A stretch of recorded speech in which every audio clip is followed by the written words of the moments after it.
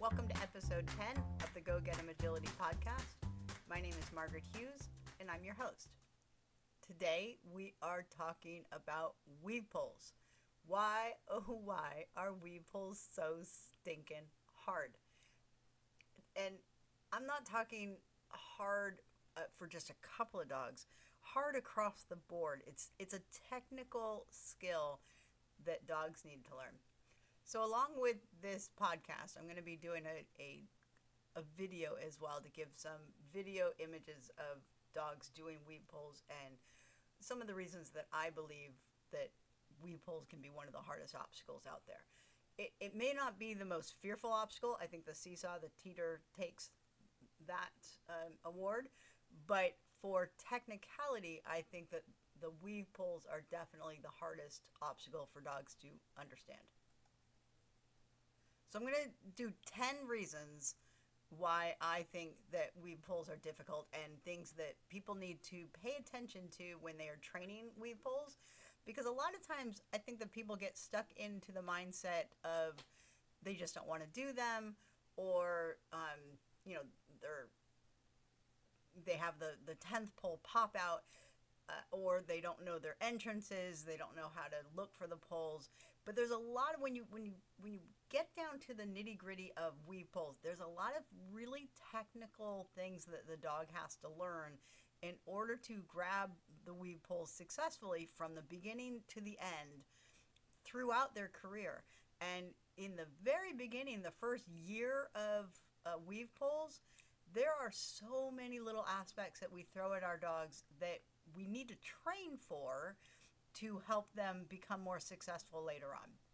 And I think that people get excited that their dogs do 6 weave pulls. It's fun to see your dog do 6 weave pulls, straight set of weave pulls for the very first time. It's exhilarating.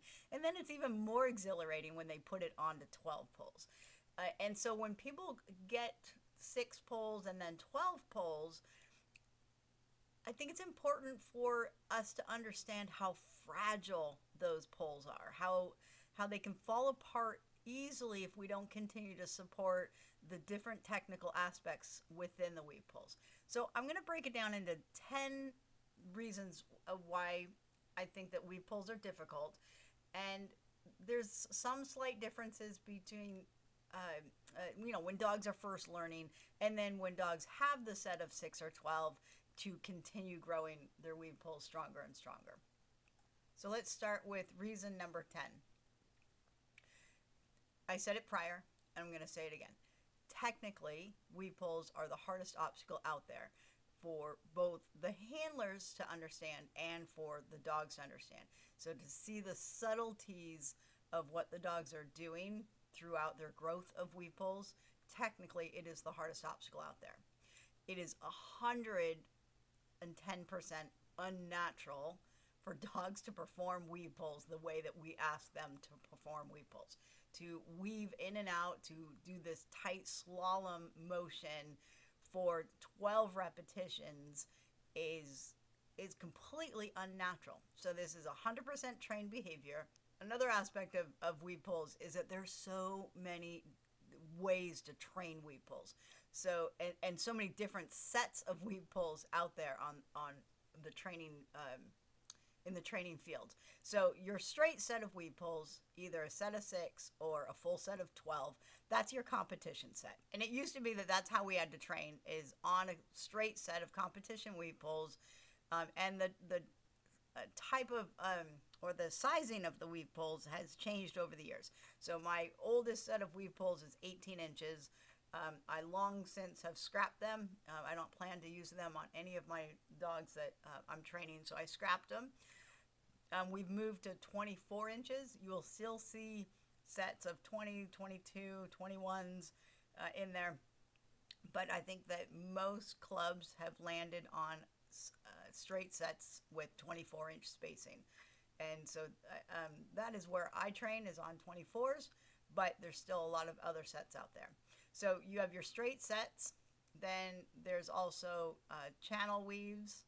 That's 2 sets of 3 that are squished together that you can actually pull apart. So it makes a full set of 6 or a full set of 12, but they're on two sets of running tracks that run parallel to each other, and you can pull them apart to create a channel through the middle of them.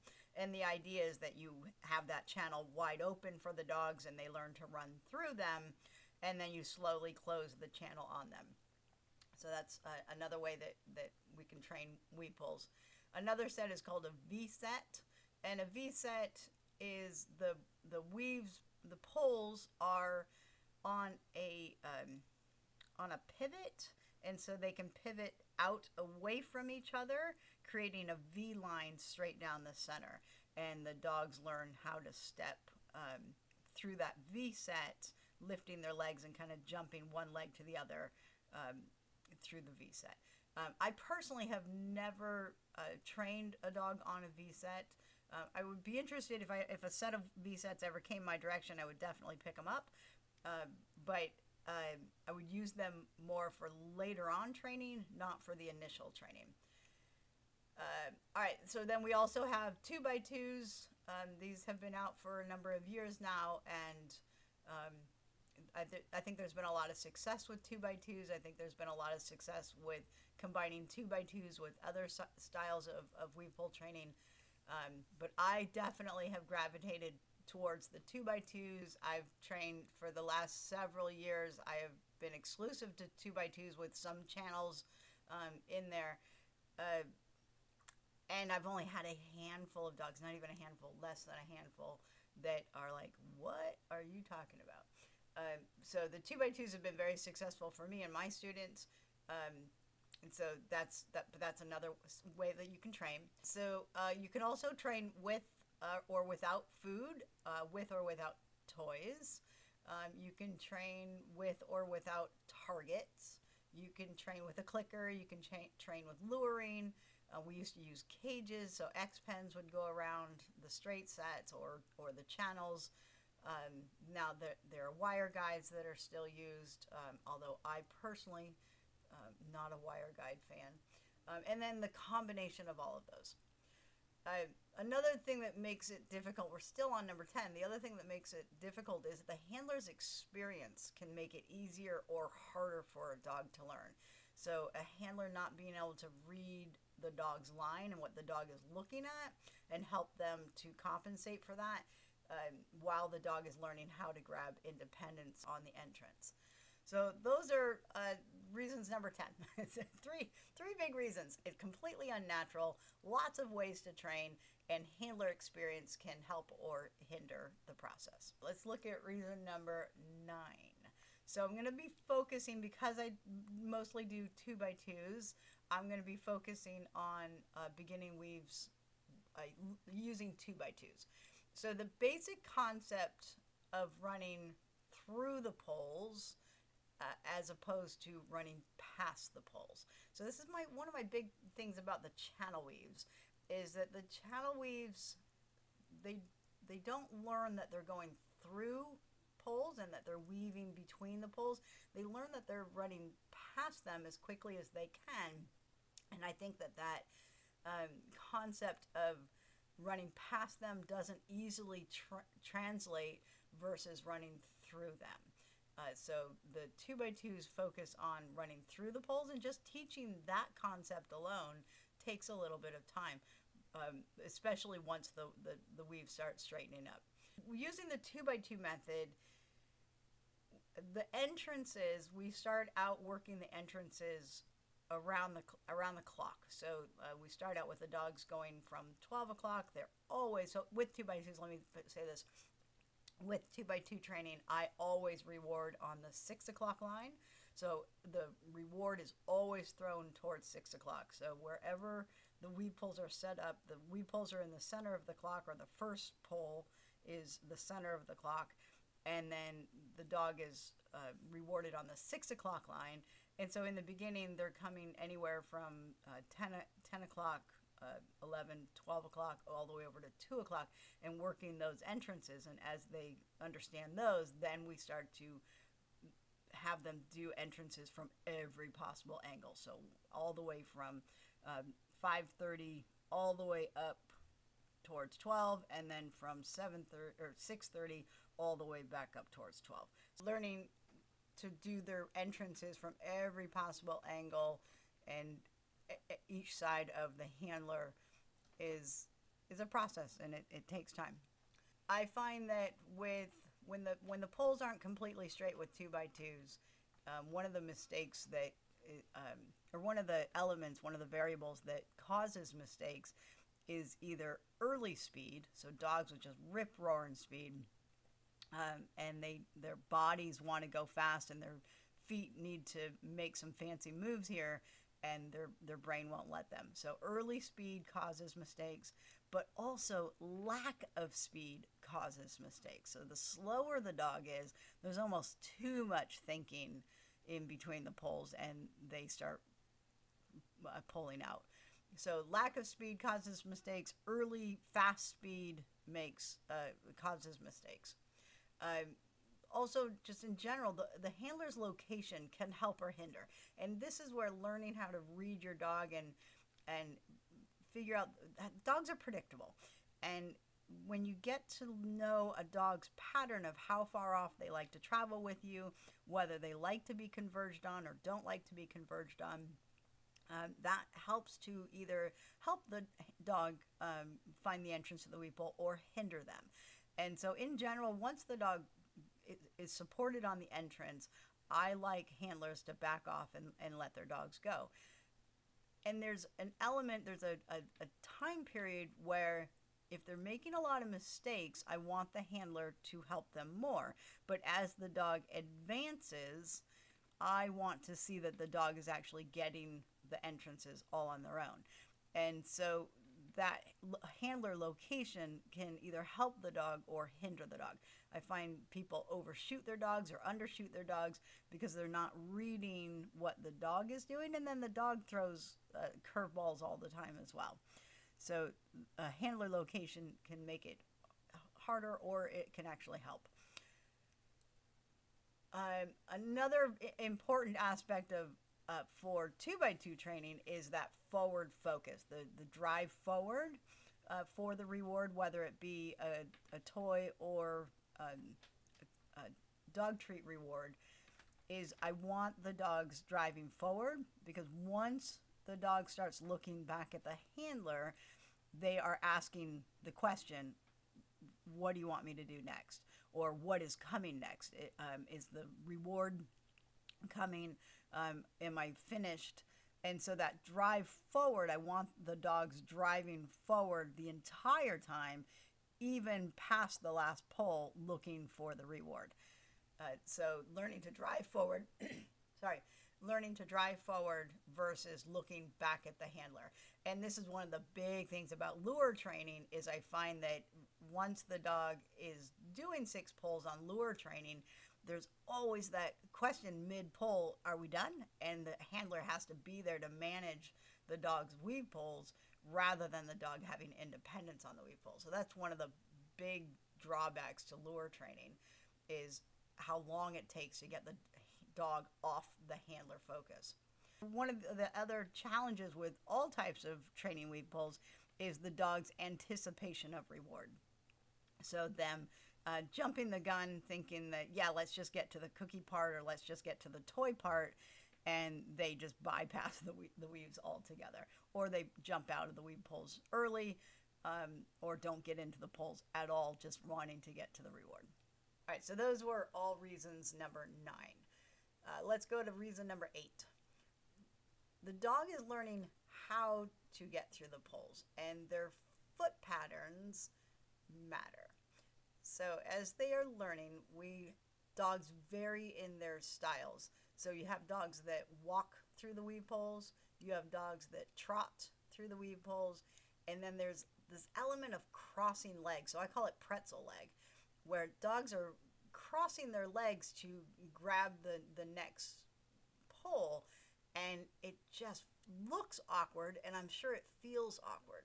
So those 3 ways of getting through the poles. Then there's bouncing. So these are usually our 2-paw bouncers, and they will do them with or without lead changes. And I find these guys, one of the most fascinating of the dogs to watch is them learning how to either learn how to skip, so going from the right lead to the left lead, right lead to the left lead, like a kid skipping down the street, versus staying on the same lead, so not changing how they extend their legs, so right foot forward and left foot a little bit further back, and keeping that lead throughout the entire weave pulls. And dogs that do that, or that do that randomly throughout the pulls, those are the ones that I find pull out of the weave pulls the most. So until they learn how to skip, that offside change or lack of change, I'm sure that it feels weird on their shoulders, and so at some points they either correct it or they pull out. And there are a handful of dogs that continue to weave with that offside arm lead change or lack of lead change. Then you have your single striders, and these guys, so there's quite a variation on dogs that single stride, and usually our large dogs single stride, but not all of them. Most of our large dogs do. But then there's the combination of single striding and then bouncing, and they almost barely touch their foot down and then throw their leg out for a single stride. And so I find that the mid-sized dogs, of 16-inch dogs, they're the ones that mostly go back and forth between single striding and bouncing. And until they have more time under the belt, they continue to experiment with those lead changes. And then those are the hybrid combinations, so the dogs that kind of grab both the bouncing and the single striding.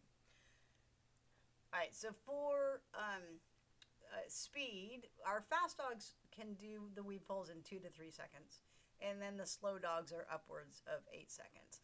And so while the fast dogs are in the weave pulls for a shorter amount of time, their speed alone sometimes causes issues.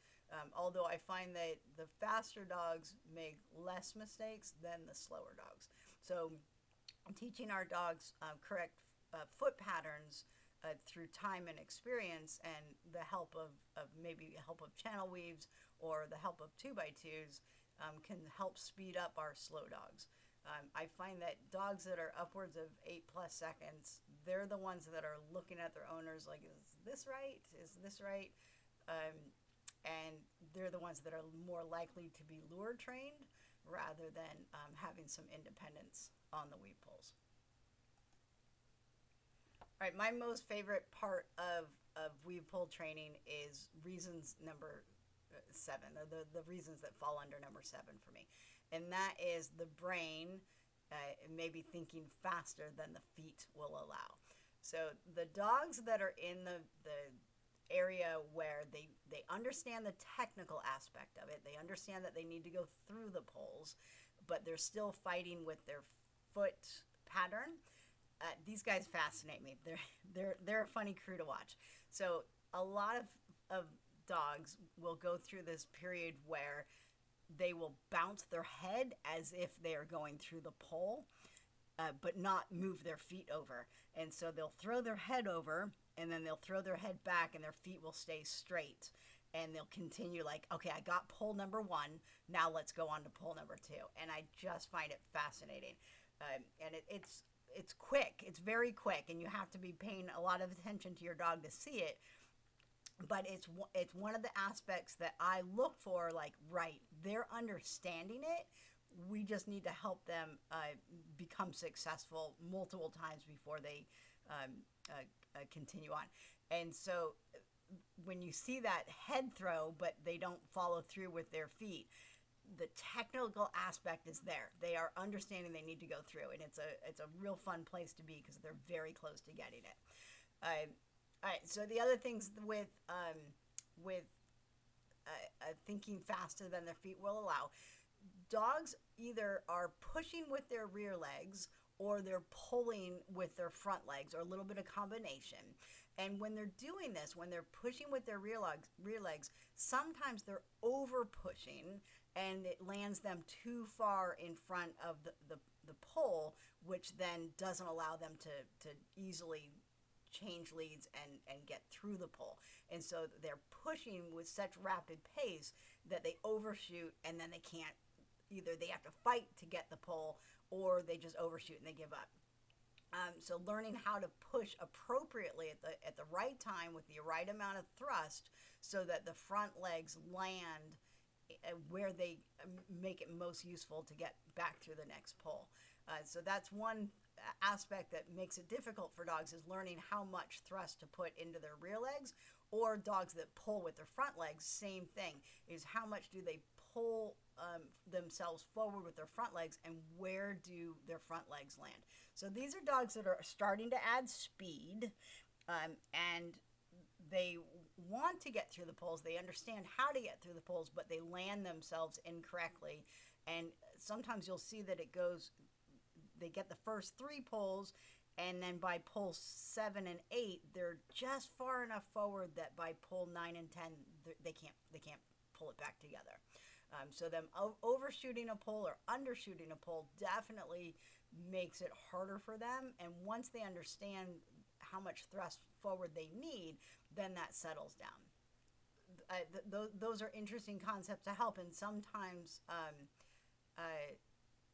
opening up the channel is just enough, or opening up the 2x2s is just enough to help them understand that foot pattern. But if you're helping them, if you're trying to establish foot patterns with either opening up channels or wire guides, then it's so important to quickly teach them that they can do it without that. And so staying on wire guides too long and keeping channels open too long, I find creates a different problem getting them to straight. And so I would much rather, well, I don't use wire guides, but I do use channels. And so what I will do is I will put a dog on a set of channels for a session or two, and then go back to straights and maybe make it easier.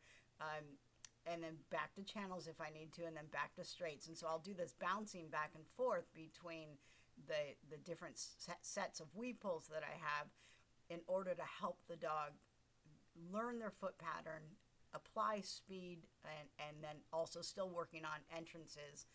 And there's more to come. So hold on. Now we're going to go to number 6. All right, reason number 6, entrance training. Entrance training on 4 poles, entrance training on 6 poles, entrance training on 12 poles. So when I do entrance training, and that is training every possible angle for the dog, is I generally go back down to 4 poles. I go back down to 4 poles on 2x2s, and I work those entrances. And so it's very interesting when you start doing round the clock entrance training, is the direction and the location that the dog must apply their brakes, put on a deceleration brakes, in order to correctly grab the first pole. So if we are looking down a set of weave poles, you have your on side or your soft side entrance. So the side that the dogs always have to enter with the first pole on their left side and the second pole on their right side. And so that is considered the soft side or the on side of the weave poles. And it's called a soft side because it's a soft angle. So they can shoot straight through the pole and be in the correct entrance. So that on side weave pole entrance, where they put on the brakes is generally after they have crossed through weave pole 1 and 2. And so anything coming from the soft side, the brakes from about 9 o'clock to about 11 o'clock, they're putting the brakes on after they have already passed through weave pole 1 and 2. Whereas if they're coming from 6:30 up to 9 o'clock, they're going to put the brakes on right almost at weave pole 2 to make the turn around weave pole 2 to get into weave pole 3. So where they put on the brakes changes. It changes from the direction of travel that they are coming from. If they're coming straight on at 12 o'clock, they have to put the brakes on at pole 1 before they pass through weave pull 1. And as they travel from 12 o'clock all the way around to 7:30, sorry, as they travel all the way around to 5:30, they have to put the brakes on before they wrap weave pull 1. So from 1 o'clock, they can get it right at the top entrance of the first weave pull. As they drop down to 3 o'clock, now they have to put the brakes on the top end of weave pull 1, and so on. And so where they learn how to brake matters. So they have to put on the brakes and make a turn either to the left and grab weave pull 1 and 2, or to the right and grab weave pull 2 and 3. So where they learn how to brake, it changes. And so the dogs have to learn that through repetition, along with remembering which weave pull to enter on. So, logically, we're like, well, you always enter on weave pull 1 and 2.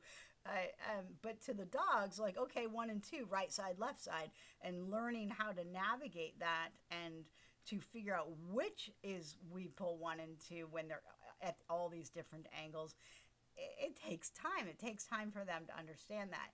And so being consistent in your training of training all those different angles, and we haven't even gotten to training all those angles with other obstacles or with distractions or with side changes. They all come into play with all these different variables that we have to think about. So not only do they have to learn how to brake in the correct direction, they have to learn how to brake for the amount of speed that they are adding. So if they are coming off of a table, a pause table, then they're not going to have nearly the amount of speed that they are going to have coming off of a straight set of extension jumps. And so if they're jumping, 2-3 jumps into the weave pulls, there's a ton of acceleration added into straight jumps into the weave pulls. And then what angle are they coming in at? So the speed that they come in off of different obstacles, and our collection obstacles change the amount of speed that they need. Our collection obstacles change the amount of braking that is required. It changes where the braking has to happen, but mostly the force that the dogs have to power down into. And then the obstacle itself. So when dogs come out of a tunnel, they have to do 2 things. The first thing that they have to do is, or that they want to do, is they want to locate their handler. So they will, and some dogs do it very quickly, but other dogs are like, where are you at?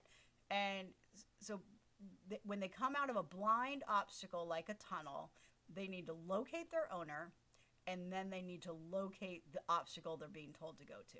And weave pulls are skinny, especially if you're coming from the 12 o'clock line. It's a 1-inch pole that they're seeing, and if they're only seeing the first pole because the others are behind it at the 12 o'clock line, then that is a small obstacle to find, navigate, and grab.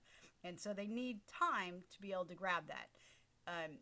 And so if they're coming out of a tunnel, that transition between handler focus going back into obstacle focus, it needs to happen timely. And if the handler is in a poor location or doesn't give clear verbals to help the dog, then all of a sudden the dog is completely out of line for grabbing the entrance.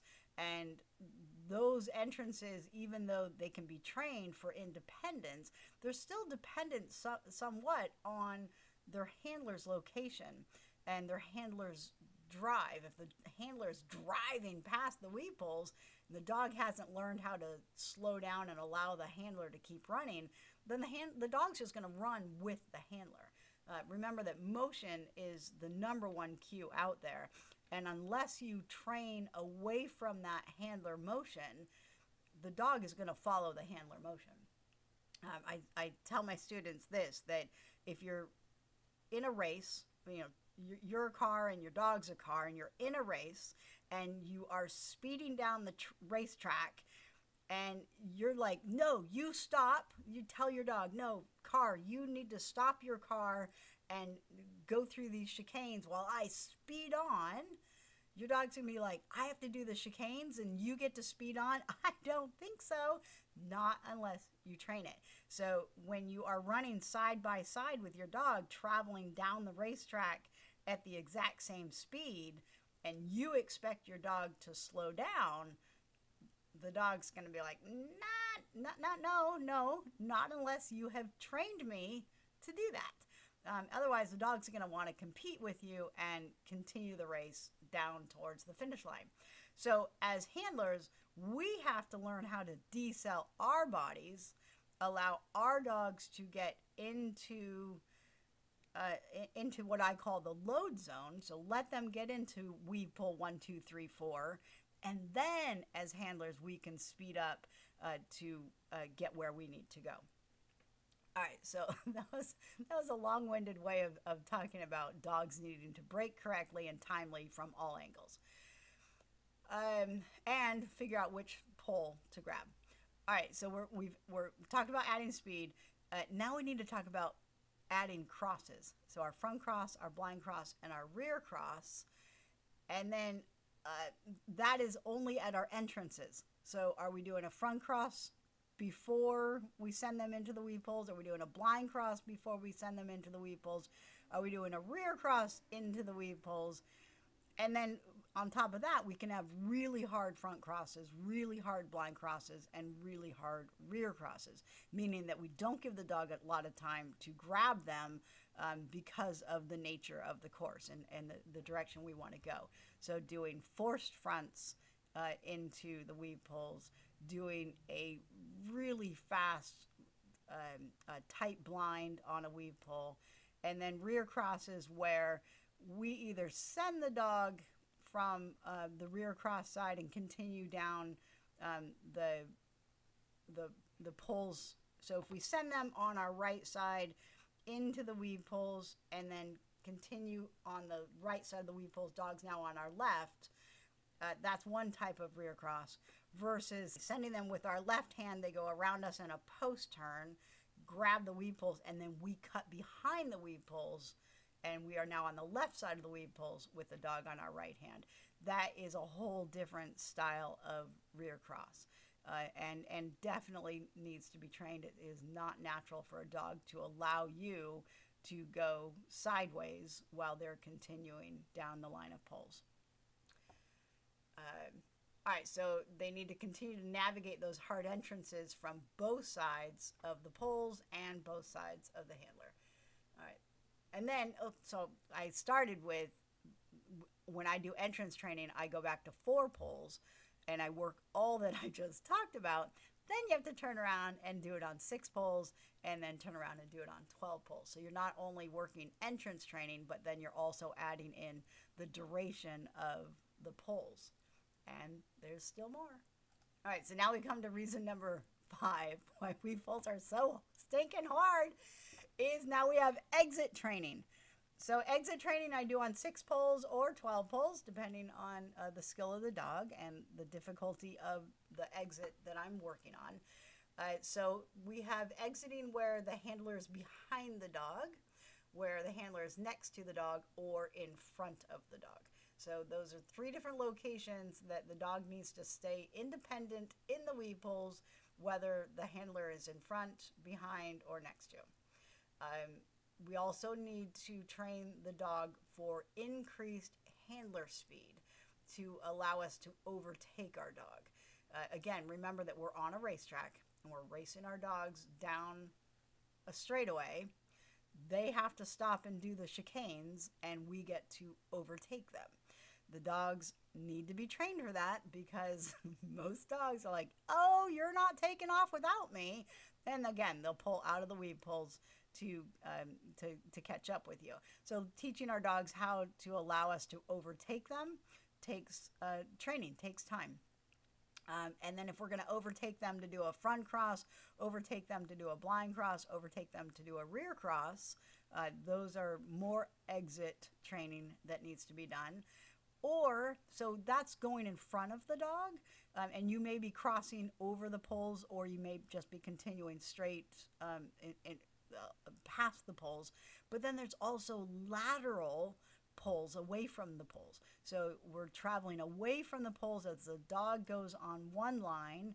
We start to go out away from the dog and either continue with lateral movement, location away from the dog, but we also may have to add in a front cross, a blind cross, or a rear cross. So again, those same 3 crosses, either us overtaking the dog and being in front of them, or going laterally away from them and doing them on a lateral location from the dog.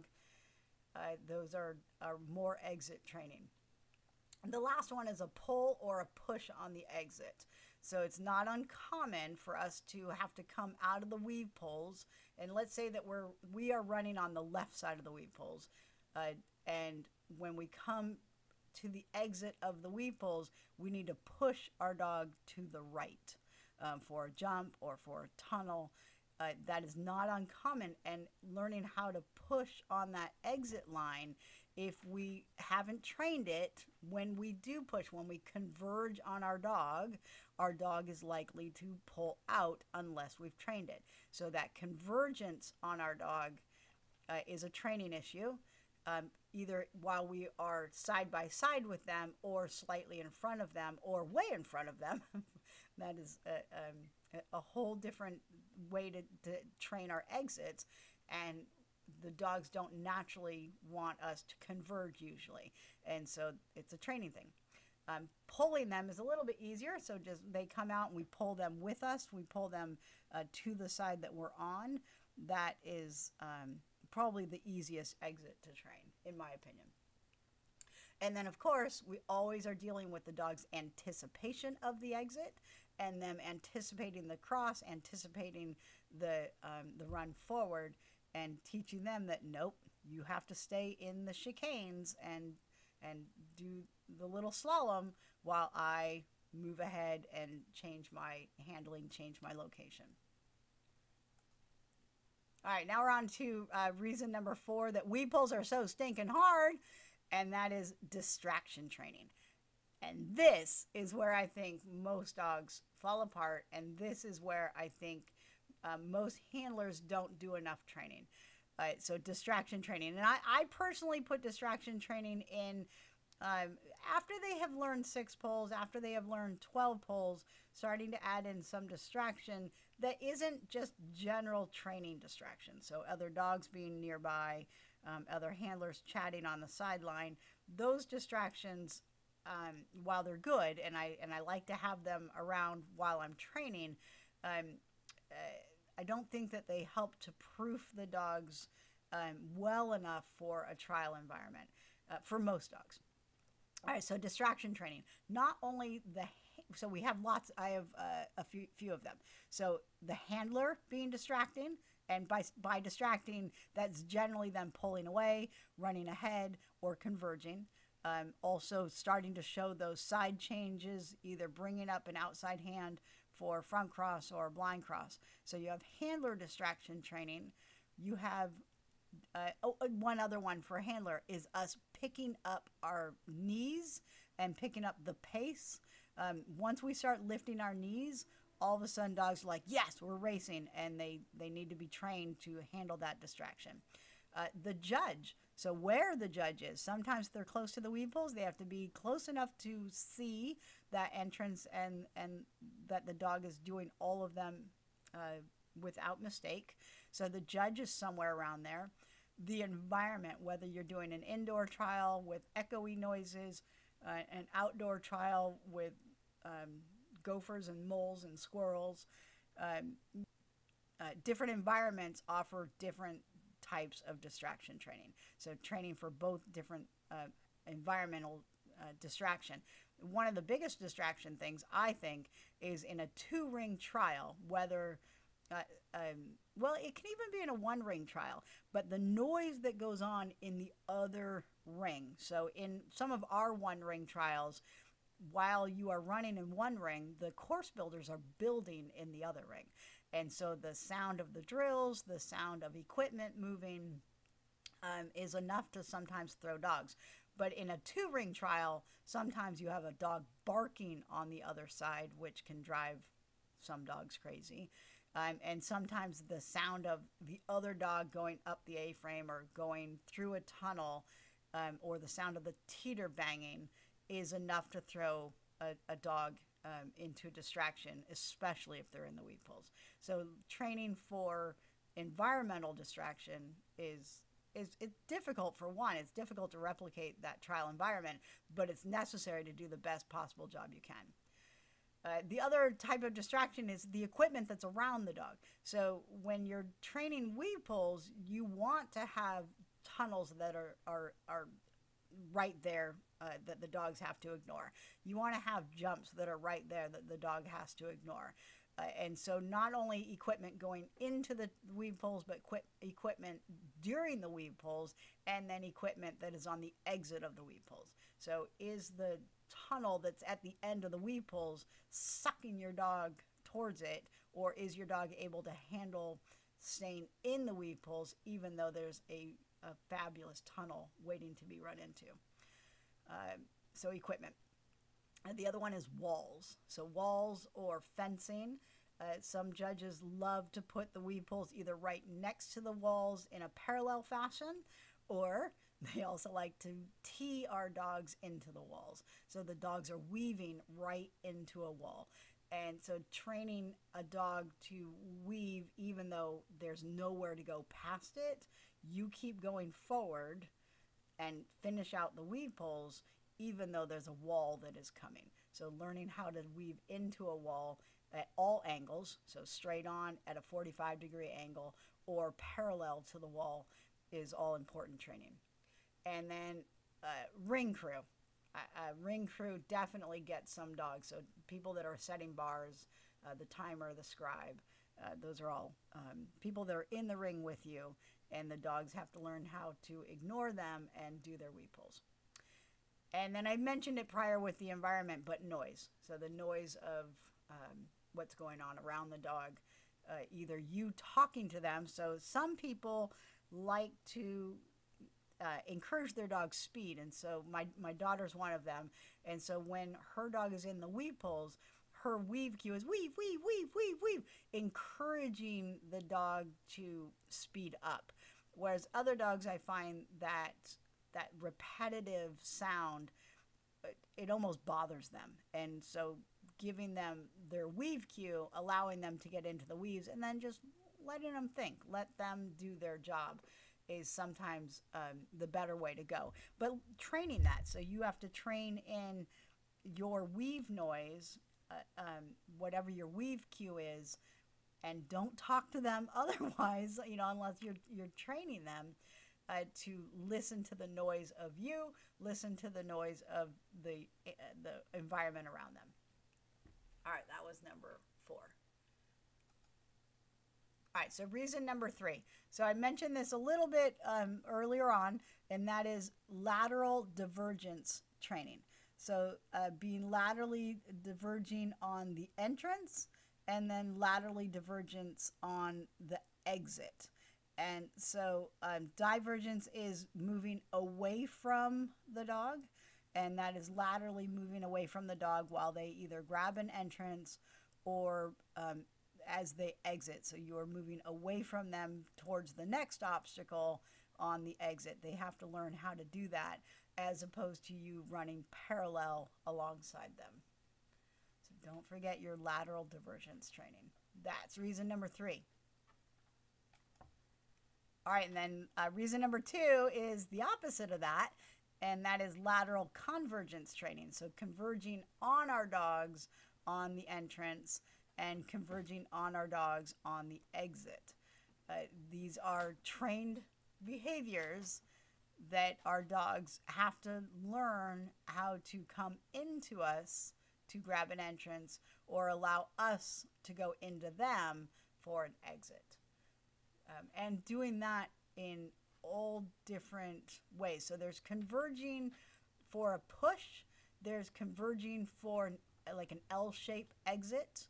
And then there's converging to do a front cross or a blind cross on the exit. So depending on which direction you want to go on the exit of the weave pulls really can change the converging that you do on your dog and how you do it. So training all those different ways.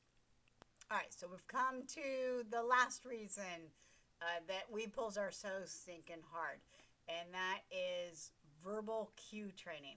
So training our dogs to hear the word weave or slalom or pulls, get in, through. I've heard so many different verbal cues for weave pulls. But whatever weave pull cue you decide on, hearing that in a timely fashion is definitely something that you need to train. So we are training that verbal cue for a number of reasons, mostly for discrimination training. So when the dog comes over a jump or out of a tunnel, you know, there are usually other obstacles somewhere in view. And so looking and searching for the weave pulls, they need to hear that they're doing that as soon as possible so that they can not only find the pulls, but determine which is the first and second pull to get into, and then learn how to appropriately break in a timely fashion. So discrimination training, breaking, all of that comes into play when they are searching for those weave pulls, and they only start searching for those weave pulls with that verbal cue. I shouldn't say they only search for them. If you've done a ton of weave pull training, they will seek them out. But giving that verbal cue, giving them permission to go seek out the weave pulls is an important part of the training process. And they have to find them. The pulls are 1 inch wide. That verbal cue is permission for them to start searching. So let them have as much time as possible to grab those skinny pulls, and then they'll find their entrance. Oh my goodness, I think that this has been the longest podcast I've ever done. And I think that it's this long because this is how hard weave pulls are. There's so many variables that make weave pulls difficult that I think that we need to really concentrate on all these different little aspects to help make our dogs the best weave pull dogs we possibly can. And there's no blaming the dog here. There's no blaming the dog that they pop out early or that they can't handle the distractions or they don't know how to find their entrances, because it's all about training. It's all about putting time in with your dog and training them for all of these different variables. I mean, I just gave you 10 variables on the outset, and then within every single one of those 10 variables are sub-variables. And so we're talking, I don't know, I didn't count how many, but maybe I should go count. I'm going to go count. Hold on. All right, so I just went and counted up how many reasons, different variables that I have for why weave pulls are so stinking hard. And the number that came up with, and this number is going to change, but the number that I came up with was 43. 43 different variables for training solid weave pulls, independence for weave pulls in a host of different environments. So of those 43, I clumped together all the crosses. So if you split all the crosses out, then we're upwards of 50 variables alone for every dog. Not dogs that have difficulty with speed, not dogs that have difficulty with distraction, not dogs that worry about the environment, not dogs that get overstimulated by the environment, just the general variables all by themselves without any emotional attachment from the dog's point of view is upwards of 50 variables of why weave pulls are so stinking hard for dogs. So here's what, here's how I'm going to end, is just train it. Get out there and train it. If your dog messes up in a trial, if your dog messes up in training, it's okay. There's a lot for the dog to learn and understand. And if you don't think that this obstacle isn't by far the hardest technical obstacle for dogs to understand, then I need you to go and put a puzzle together blindfolded, because that's essentially what they are doing. They are learning how to put this weave pull puzzle together with you not understanding how to speak dog and them not understanding how to speak human or English or whatever language you speak to your dog. So be gentle on your dog. Take the time to train it. Split out all these variables. Train for your entrance, train for your exit, train for your distraction, train for your speed, train for your speed on entrance, train for your speed on exit, train for convergence, for divergence, for environmental factors. Just train it. Train your weave pulls. Teach them independence and reward them appropriately. This is PhD level work. They should be getting PhD level pay, whether it be food or toys. Train them and reward them and have fun and be proud of your dog for their effort. Whether they're making mistakes or not, be proud of your dog for their effort in their weave pull training. Thank you very much, everybody. I absolutely love training weave pulls, and I know that I went way over on this podcast, but I am passionate about it, and I hope that I get a video out there to complement this. Hopefully not as long, but there should be a video coming in the coming weeks, and have fun training with your dog. Go get those weave pulls. Woof, woof.